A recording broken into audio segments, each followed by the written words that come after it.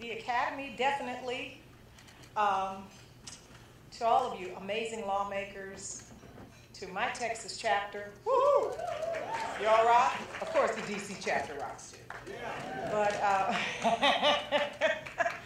this is surreal because I'm here most of the time honoring other people, and it feels kind of weird being honored, but it feels so good to be honored. And then it feels scary to be honored because now I got to do more. But it's okay because I love doing more. I think that we, as creators, we know what it's like to birth something out of our experiences. And the one thing that I do know is that every person on earth, no matter what side of the aisle they are, no matter what color, creed, ethnicity, everyone has a heart.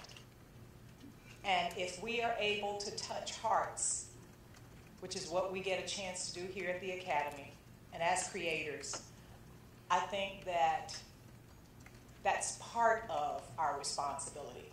The other part of our responsibility is to make sure that young people who are just crawling around their moms' bedrooms and playing tag in the park and stuff, once they realize how amazing they are and how creative they are, we stand for them right now. So by 2030, 2040, they'll look back and say, you know, those old people did a whole lot of stuff for us.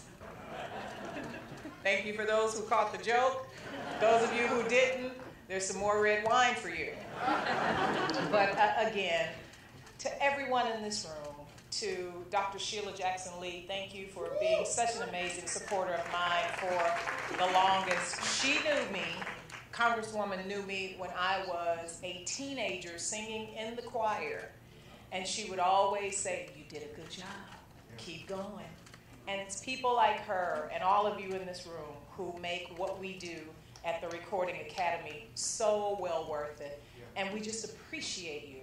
And God bless you. That's what we say. God bless you.